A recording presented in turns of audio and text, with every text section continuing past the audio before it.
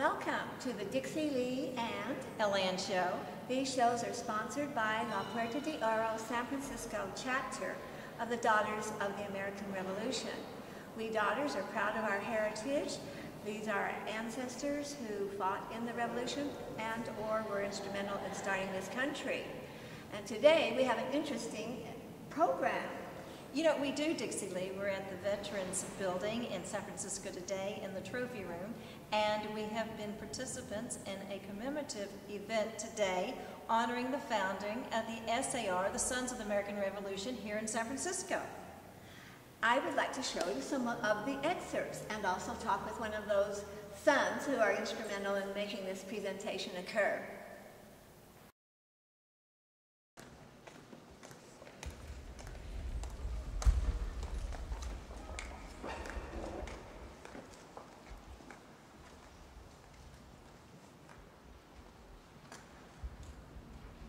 I would now like to call on Dr. Dodson to lead us in an opening prayer.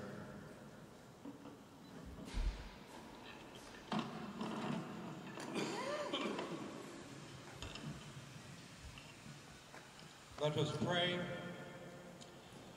Our Heavenly Father, we lift our hearts and minds in grateful prayer to you for our beloved society, founding fathers, particularly Dr. James Lafayette Cogswell.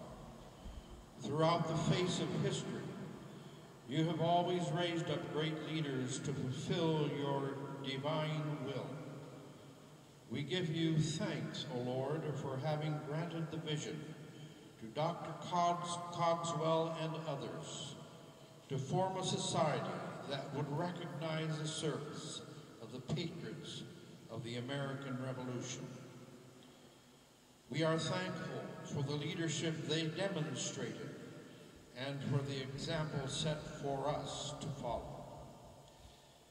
We are grateful to the mother chapter of our society, the San Francisco chapter of the Sons of the American Revolution, for the gift of this beautiful bronze plaque commemorating the founding of our society in San Francisco, California, some 134 years ago.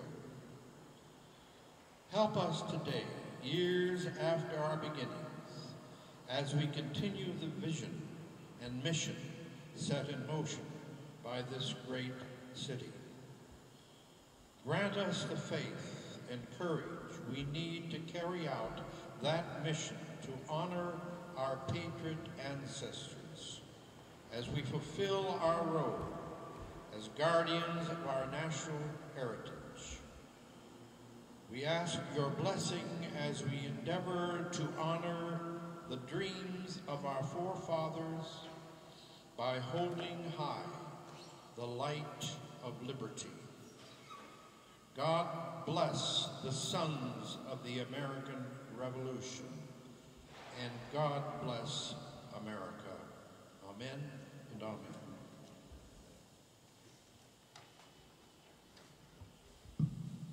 You may be seated. Thanks for everyone for attending. We had a nice crowd, filled up all the seats. I'm going to start by giving a little bit of a background to some of the details, some of the events that led up to the plaque and why we're here today. As they say, Rome wasn't built in a day, and the SAR wasn't put together in a day. The story, I think, really starts most appropriately in June of 1875. The citizens of San Francisco had appointed a grand marshal by the name of General John McComb to be the person organizing the events in preparation for the American Centennial, which was to be obviously in 1876, a year later. And he gave a delegation to Colonel Richard Savage to kind of try to inspire the people. And Colonel Savage gave a speech. I'm not going to repeat the whole thing. I'm just going to get one little squib of it, which I think is important. Again, this is well over 100 years ago. It says, looking backward to the early vicissitudes of our national existence, the American citizen sees in the high-souled patriotism of the Revolution, the grandest model of duty and self-devotion. Let us fittingly honor that day in the men and the deed.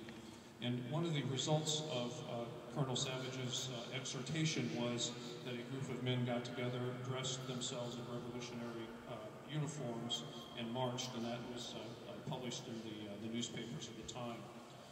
Then a few months later, and this is kind of the first start of the SAR, the gentleman that was mentioned by Reverend Dobson in his prayer, James Cogswell, asked for a meeting to be held at his office. And before I forget, if people could hold off doing any flash photography or photography, we will make ourselves available, everybody at the end, people in the uniforms and whatnot, for photography, so just so we don't get interrupted. Anyway, Dr. Cogswell had people come to his office, and the meeting actually took place October 22 of 1875. And his office was on Kearny Street in San Francisco. Specifically, it was 233 Kearny Street. And actually, there was a plaque over there to commemorate that meeting. And about 6 months after Dr. Cogswell has the meeting, again, they were just getting the ball rolling. They really haven't gotten everything fully organized yet. There was an interesting letter that appeared in the local newspaper. And one of the representatives of the DAR, Leonora Branca, is going to be here to tell us about that very interesting letter. Thank you.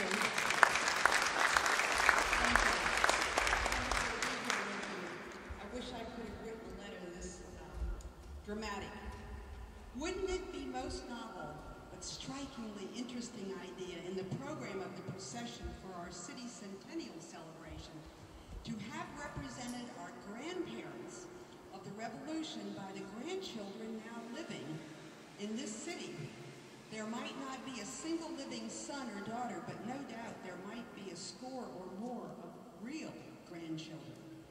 And she goes on and talks about how wonderful it would be for them to be in a car together and to wave flags from their respective states. And she talked about the struggles of the American Revolution, and she told a story that was absolutely marvelous. If the writer could be transported back to my native home in good old Massachusetts, almost in sight of Plymouth Rock, I could, I think it is so fresh in my memory, put my feet on the very spot where I have stood with one of my grandmothers when she told me she was there when my grandfather dropped his plow, rushed into the old farmhouse and grabbed his musket, kissed her and the baby goodbye, and that baby only died just a few years ago at 100 years old, mounted his his farm nag, which he just unhitched from the plow, and while the terrible sound of the horsemen to arms was ringing in my grandmother's ears, he was away to Boston as a volunteer. She goes on and tells other inspirational parts of her life and try to get people excited about this. And she did, because shortly there was a message in 2 days in the newspaper, "Dear editor, the idea as suggested by the granddaughter of one of our revolutionary sires seems a capital one. And as I belong in the same category with your correspondent, being the grandson of one of the revolutionary heroes, I shall be happy to have all who belong to this class call at my office at 230 Kearny Street and organized for the occasion. Signed, J.L. Cogswell."